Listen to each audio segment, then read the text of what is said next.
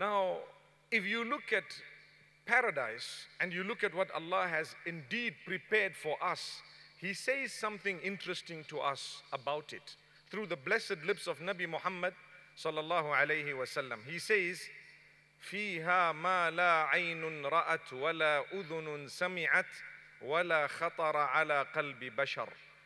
In paradise, there is that which no eyes have ever seen.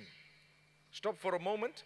If your eyes have seen something, that thing will not be there as you have seen it in paradise. There will be something else, maybe a similar name, but something else. You are seeing me here today. If we make it to paradise, inshallah we will. You will see me, but not in this body. Definitely not. It's imperfect. But you will see, we will see each other. Same name, you recognize, oh, I know this person. But it will be absolutely perfect. Perfection for Jannah. Allah has created paradise and given it perfection. So, if you have seen something on earth and you really love it exactly as it is, you are not going to get it. The oranges and the bananas and whatever else they may be, sometimes the pomegranate is mentioned in the Quran as being a fruit that will be found in Jannah.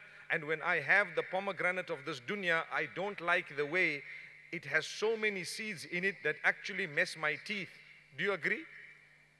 So I used to tell my mother, she used to say, hey, don't waste these. Can't you see they are like little jewels and diamonds? I say, Mom, I don't like it because of it's affecting my teeth. She says, don't say that, it's from Jannah.